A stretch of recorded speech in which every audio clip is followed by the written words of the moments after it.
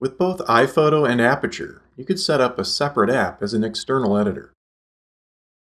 This made it really easy to take an image out to your external editor, work on it in that app, and then bring it right back into iPhoto or Aperture. Unfortunately, at this time, Photos for OS X doesn't have a similar feature. This is probably the biggest omission from Photos, which hopefully Apple will fix sooner rather than later. In the meantime, you can still get images out of Photos to work with them in other editing apps. It just takes a few extra steps. Let's say I want to edit this image with Pixelmator. In Photos, I'll need to go to File, Export.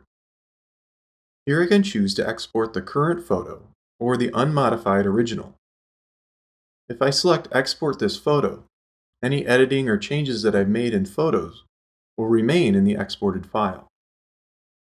But it'll be saved as a new file, either JPEG, PNG, or TIFF. For the best quality, use TIFF. This photo is a RAW file, which I can see here in the info panel. So if I export the photo, I'm going to have to change the file type, which won't give me the best flexibility when editing. So I'm going to export the unmodified original. This will basically just move the original ARW RAW file to the location that I want to export it to, which is going to be my desktop.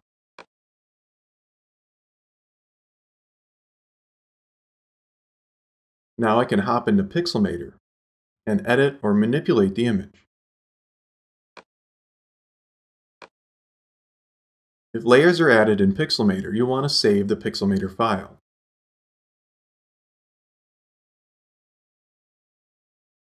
And then get the image back into Photos by exporting it from Pixelmator.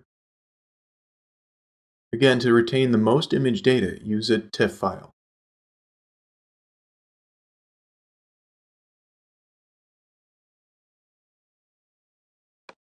Now I can just drag and drop the edited image into Photos to re-import it. It retains its date and camera information, so the image is placed into the correct moment in Photos. I can then move the file exported from Pixelmator to the trash. This is certainly not the smoothest workflow, but it will work until Apple gets around to updating Photos with the ability to work with external editors. To let Apple know that you'd like to see this change as soon as possible, contact them on the OS X feedback page, which we have a link to at themacu.com/osxfeedback. Thanks for watching.